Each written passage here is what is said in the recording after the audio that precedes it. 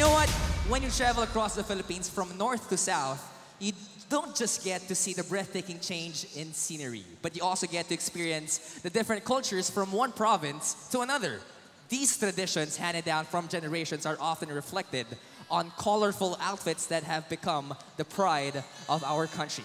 And as a fitting homage to their hometowns, let's welcome back the delegates in their cultural attire.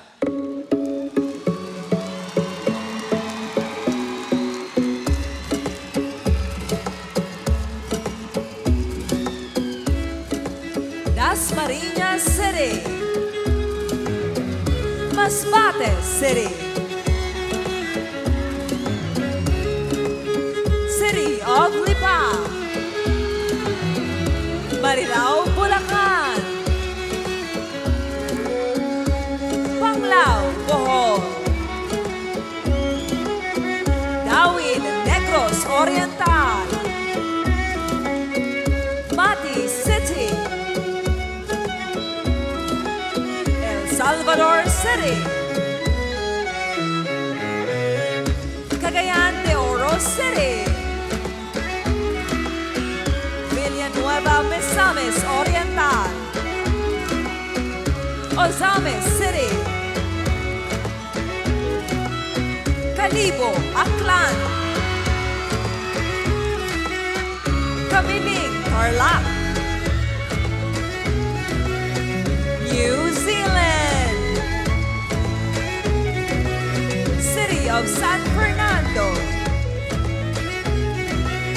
Parañaque City, Nueva Valencia, Guimaras, Manolo Fortich, Bukidnon, Marikina City, Mandaluyong City, Caloocan City, Quezon City, Pasay City, Pulilan, Bulacan, Makati City, City of Manila, Taguig City, Canada, Olongapo City, Lobo, Batangas, San Miguel, Bulacan, Tayabas City, Puerto Princesa City, Lucena City, Florida, USA, Binyan City, Angeles City, Cora, Pampanga, Magsaysay, Misamis Oriental, and Patnongon Antique.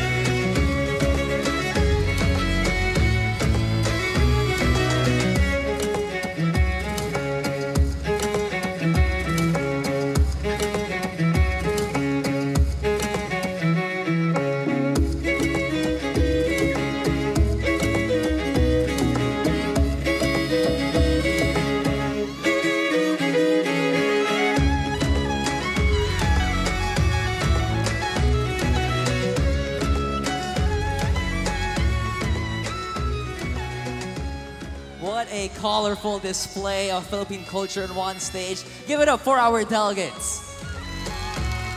Ang sarap maging Pinoy, no?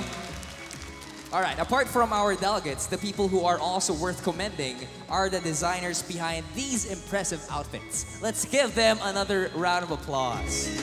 Ganda. And of course, that brings us to another special recognition. The best cultural attire is worn by El Salvador City, Elizabeth Amahan, designed by Gigi Aiza. Presenting the Best Cultural Attire Award are the reigning Miss Earth Catherine Espin and Miss Earth Air Michelle Gomez.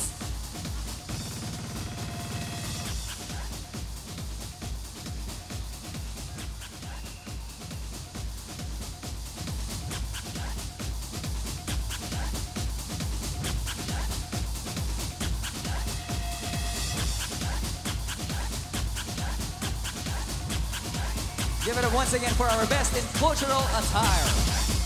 And now on to our prediction game. Time to reveal another set of top 15 choices. And this time, it's all about the intelligence and environmental awareness. The delegates met with a select panel of judges in this one-on-one interview where they expressed their thoughts in what is considered as the most crucial part of the preliminaries.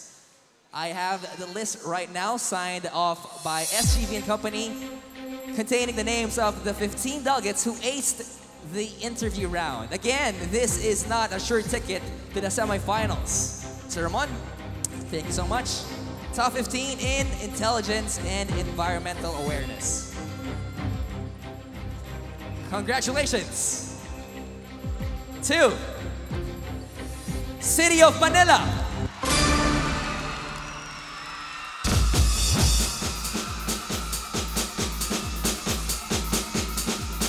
Another one from NCR, Parañaque City.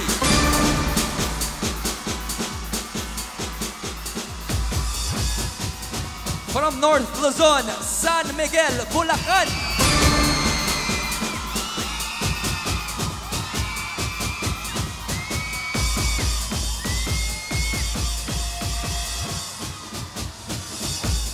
Let's head to Visayas and call in Panglao, Bohol.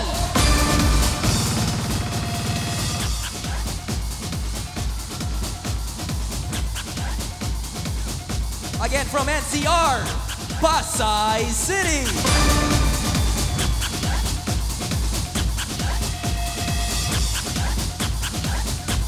From South Luzon, Tayabas City.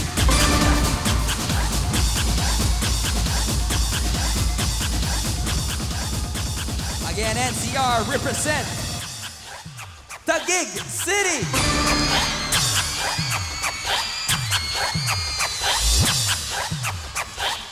From South Luzon, Lobo, Batangas.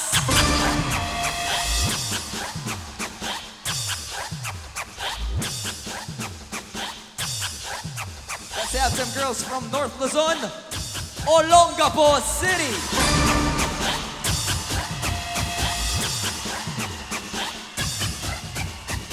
You are in the brainy list. New Zealand.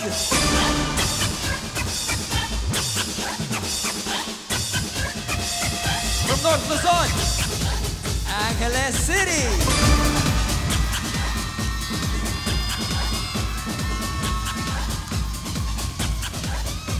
Another one from North Luzon, Porac, Pampanga.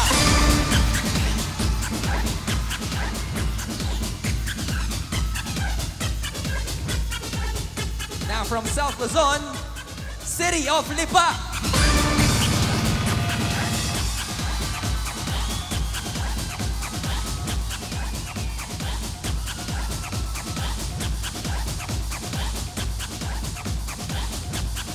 Two more to go, and you're part of the list. Visayas, Tawid, Negros, Oriental.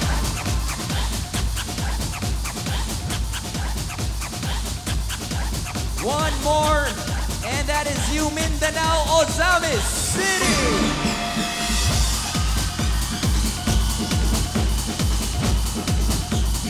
Ladies and gentlemen, after our 15 Athena Warriors on the stage, these are our top 15 delegates in the preliminary interview round.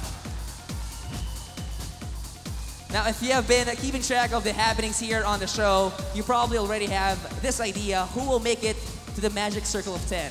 Let's see if your choices match those of our preliminary judges. The announcement of the 10 semi-finalists is next, but first, let's take a look at the activities that kept our delegates busy and earned them the title Beauties for a Cause. Let's all watch this. I will respect those who uplift all the people in need of a hand, no matter the color or the gender. Remember that united we stand. There's always a good cause to fight for, but not everyone's doing it right. Cause knowledge is power, and we got that. It's the only thing we need in the fight. Oh, can we all just get along? All together we'll be strong. Can we all just get along? That's my wish before I'm gone. Can we all just get along? Can we all just get along?